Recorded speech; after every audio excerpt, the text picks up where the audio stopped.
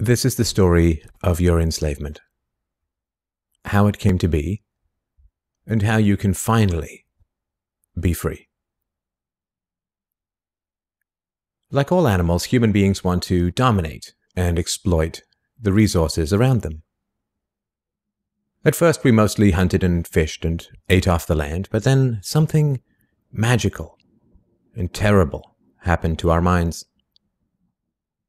We became, alone among the animals, afraid of death and of future loss.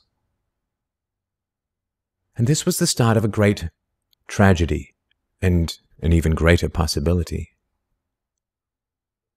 You see, when we become afraid of death, of injury and imprisonment, we become controllable and so valuable in a way that no other resource could ever be.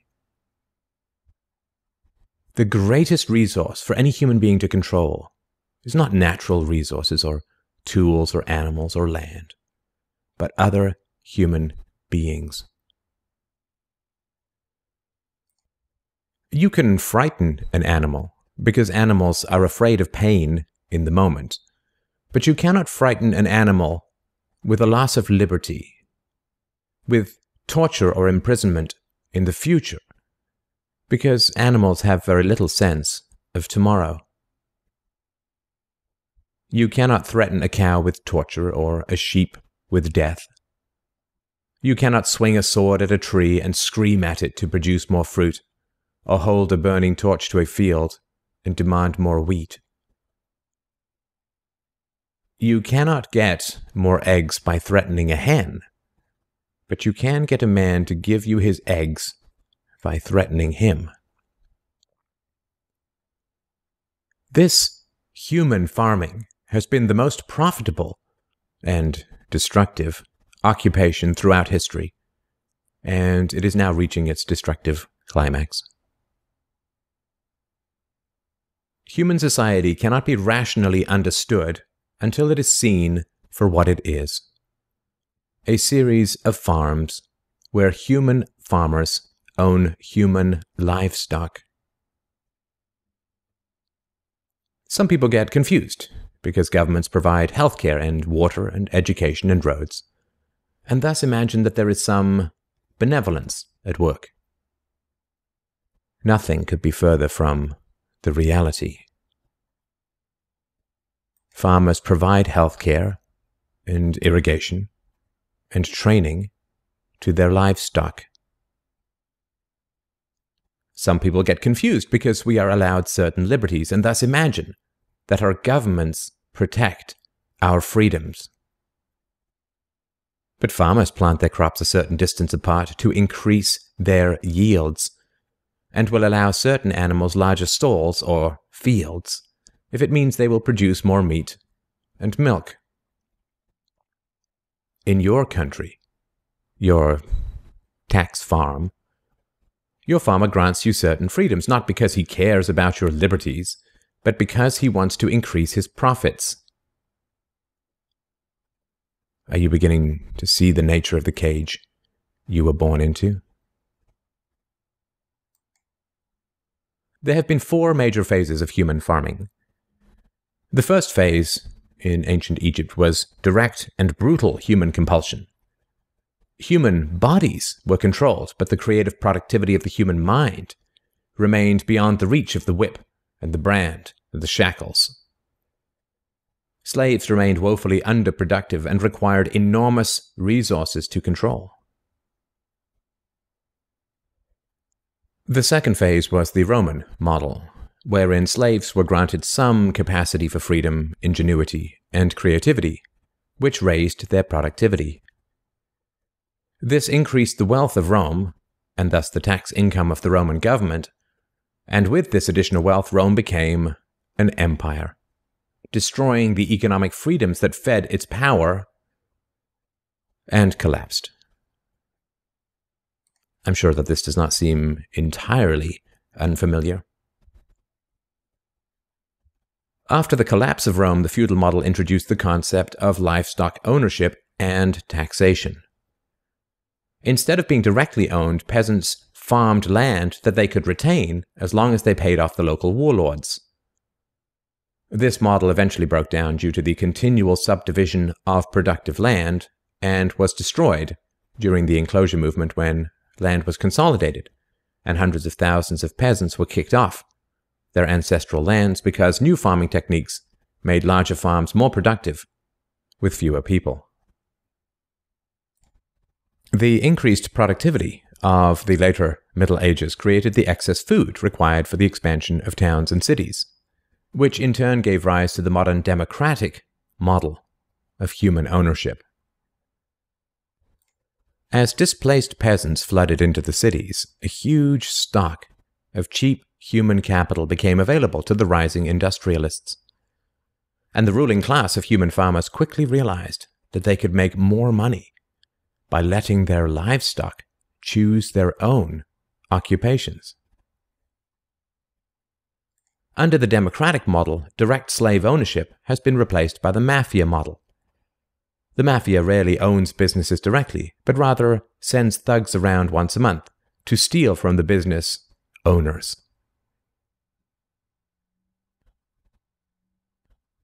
You are now allowed to choose your own occupation, which raises your productivity, and thus the taxes you can pay to your masters.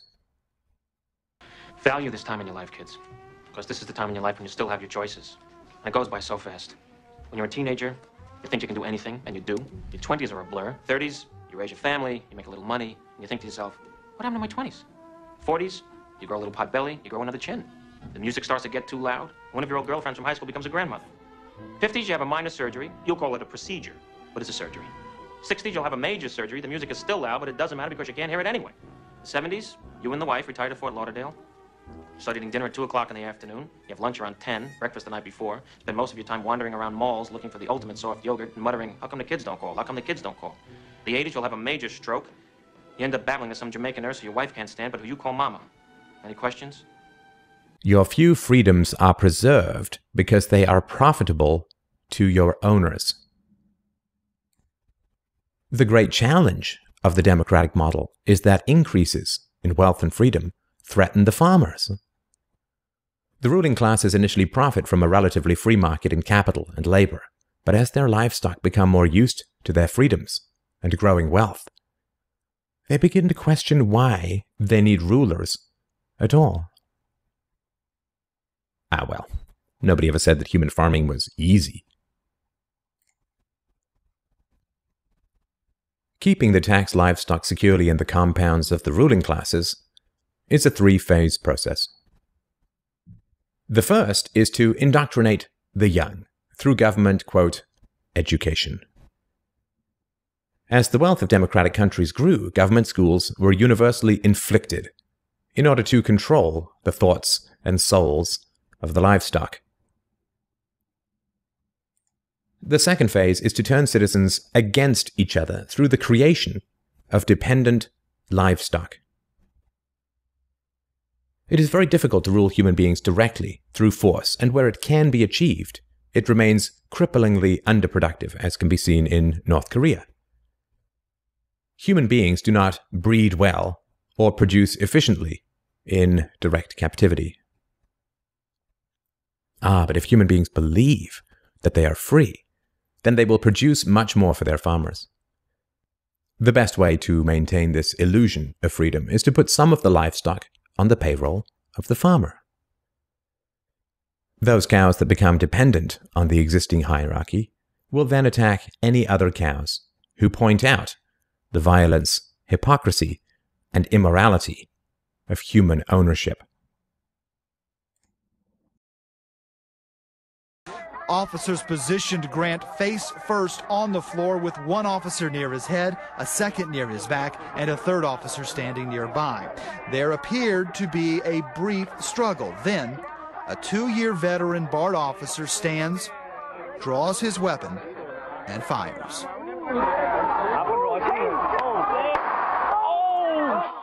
Freedom is slavery, and slavery is freedom. If you can get the cows to attack each other whenever anybody brings up the reality of their situation, then you don't have to spend nearly as much controlling them directly. Those cows who become dependent upon the stolen largesse of the farmer will violently oppose any questioning of the virtue of human ownership, and the intellectual and artistic classes, always and forever dependent upon the farmers, will say to anyone who demands freedom from ownership, "You will harm your fellow cows." The livestock are thus kept enclosed by shifting the moral responsibility for the destructiveness of the violent system to those who demand real freedom. The third phase is to invent continual external threats so that the frightened livestock cling to the protection of the farmers. This system of human farming is now nearing its end. The terrible tragedies of modern Western economic systems has occurred not in spite of, but because of past economic freedoms. The massive increases in Western wealth throughout the 19th century resulted from economic freedoms. And it was this very increase in wealth that fed the size and power of the state. Whenever the livestock become exponentially more productive, you get a corresponding increase in the number of farmers and their dependents. The growth of the state is always proportional to the preceding economic freedoms. Economic freedoms create wealth, and the wealth attracts more thieves and political parasites, whose greed then destroys the economic freedoms. In other words, freedom metastasizes the cancer of the state. The government that starts off the smallest will always end up the largest. This is why there can be no viable and sustainable alternative to a truly free and peaceful society.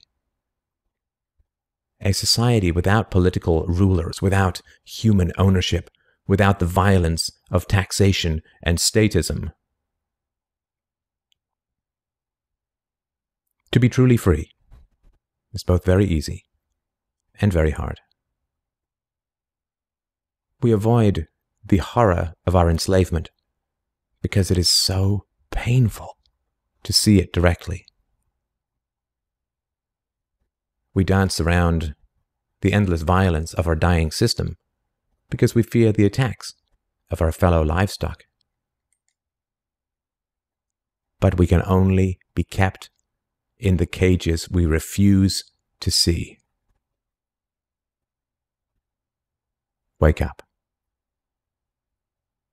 To see the farm is to leave it.